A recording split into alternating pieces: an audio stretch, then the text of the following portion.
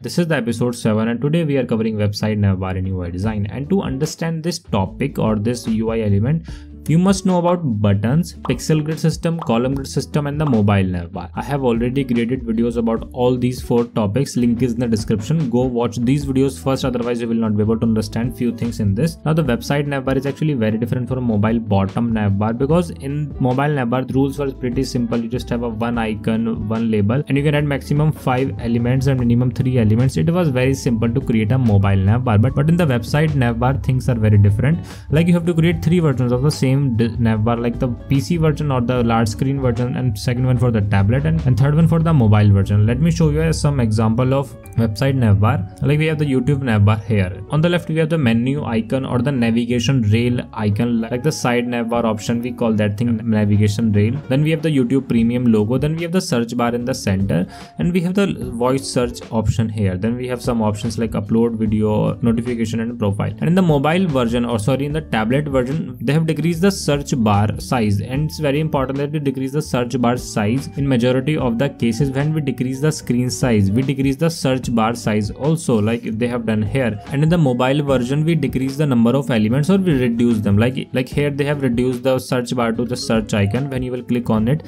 it will take you to another page. Here we have the voice search button, and they have also reduced the voice search button. You can see that here we have a filled color here. You can see that separation between the background and the fill color, but they have placed a simple icon here. Then we have all other options here. But if there are so many options, you can place that thing inside a menu. I will show you an example of that thing. Let's look at Google Play.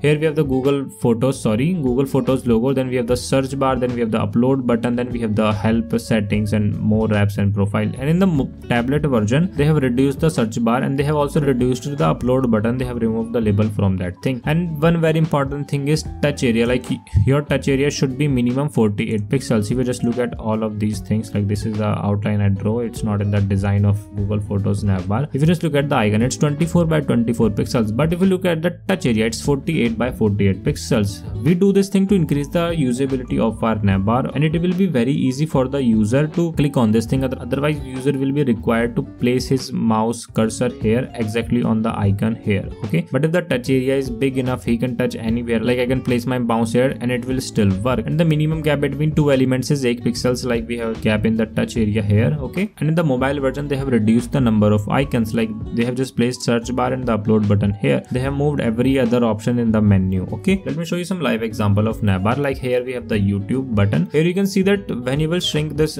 navbar, the search bar size will change. You can see that search bar size is changing, and they have placed all the options inside the menu. You can click here, you will see the options here. Although you can show some options outside the menu, but if you have a large number of icons or options, then I will recommend you to move them to a menu that will be easy for the user. Otherwise user will get confused and it will look very cluttered. Now next we have is the Figma navbar. If I resize it, the options will be hidden, and they have also reduced the the logo size here. You can see that. Let me show you again. They have reduced the logo size here. Okay, and they have moved all the options in the menu. Although you can show options in the tablet version of that website, but they moved all the options in the menu, like here you can see that.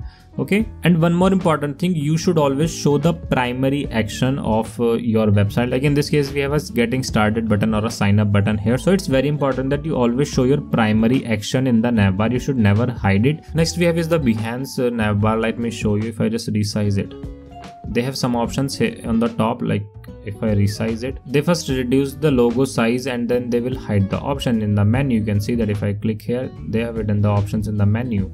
Okay, now in the case of Behance, they hide the login sign up button in the mobile and tablet version. There has to be a reason why they remove the login sign up button in the tablet and the mobile version.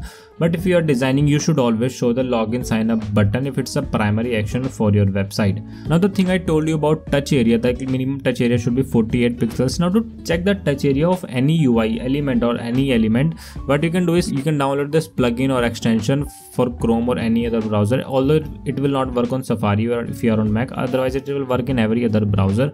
Link is in the description, go check that. If you just click on it, it will outline every single element on the screen. Now if I go close to this store option, you can see that I have not touched the store, but it will still get activated. You can see that it's on, however it's changed the color. Similarly on the Mac option, you can see that they will change it to Mac. Okay, like I can click here, although it's very far away from the text, but it can be easily touched. Now imagine if they only enable the option to touch on the text exactly, then it would have been very hard for the user to click on that. So you should always engage the touch area. And there is one other plugin I want to show you, like it's Word font. With the help of this font, you can see the font size of any text on the screen. Like click here, it will show you all the properties of that font. Like they are using SF Pro text, size is 14 pixels, line height 20 pixels, then we have the color. And next thing we have is the size and spacing of a navbar. Now in the mobile navbar version, we have a fixed size. We can use 56 pixels as a standard size, but in the website navbar, there is no fixed size or spacing. It's up to you and your requirements. Like you can use 56 pixels, 50 pixels, 88 pixels or 100 pixels. It will not affect the design because we have a lot of space in the website version. Now to look at the size and dimensions of different navbar, what you can do is you can download this plugin or extension. Just click here and it will show you the dimensions of all the elements we have. Like you can hover over the search bar, it will show you the dimension of the search bar.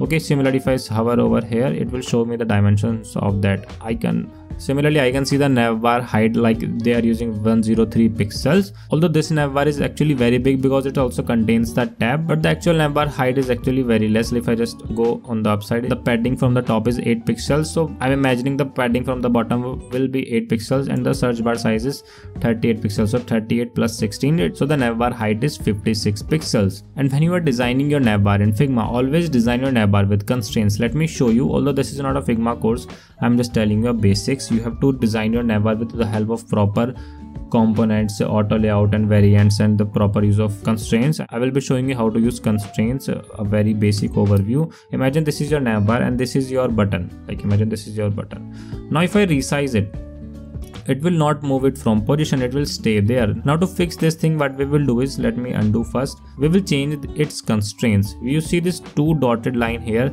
Now this is showing that where the button is actually pinned. It's pinned on the left and the top. Okay, so if I resize it from the left side, it will move with the left side of the design, and if I move it from the top, it will move with the top side of the design. Let me undo it.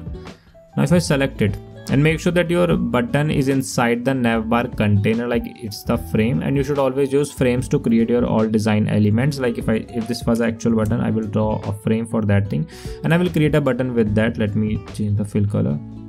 Okay, now we will change its constraints. Do you see this option here? This is called constraints. We will choose right and center option, and you can change the option from drop down also. Now you can see that we have a dotted line on the right side and on the center, and if I choose right and left both, then it will show the constraint on both left and right side. Okay, but I want right, so I will choose right. Now if I resize it, it will move with the right because constraint pinned the button on the right side. And imagine if there was text in the middle, like label. Again, let me copy it again, select all of them, go to the tidy up option and hold down shift to center align them. Okay, now to center align them, you have to simply click here and it will be center aligned. And if you want an element to stretch with the navbar, what you can do is, let me delete all of these. Like imagine this is your search bar, okay, and I want it to stretch or change with the navbar. I will choose both right and left option. Like I can simply hold down shift and click, then it will select both the elements. Like if I now resize it, it will change its size with the navbar. Okay, and there are actually 2 options for changing the size. First one is actually the left right option, and second one we have is the scale. Now if I select scale, it will scale proportionally. Now what I mean by proportionally, let me separate the left right constraint. Let's choose left and right. Now if I resize it, you can see the spacing from the left is actually 115 pixels and from the right is 372 pixels. Now if I resize it, the spacing will remain same. You can see that 372 pixels, it's not changed, and from the left it's same. Now in the scale part, it's actually scaling proportionally to the navbar. Now let me undo this. If I just look at the width, it's 541 pixels. Now if I take the navbar and increase its width to double, for that I will press star and type 2 and hit enter. Now we have doubled the navbar width, so the child element which contains the constraint scale, its width will also be doubled. So you can see that it's 1082 pixels. Let me undo it. Initially it was 541 pixels. If you double it, you will get it 1082 pixels. Okay, so these were some basic things you should keep in mind while designing a navbar. And there is one more thing I forgot to tell you, like your navbar should be always fixed. Like if I scroll, your navbar should not scroll with the page. Your navbar should be fixed on the top. It's very important because if you make the navbar scrollable, it affects the design very negatively. Although some websites do that, like Apple has done that, but Apple is very different websites. You don't have to do that thing. You have to always fix your navbar for a better user experience. Yeah, on scroll you can change the color of the navbar. Like if a user scrolls, then you can change the color of the navbar. Let me show you example. Like Notion has done it.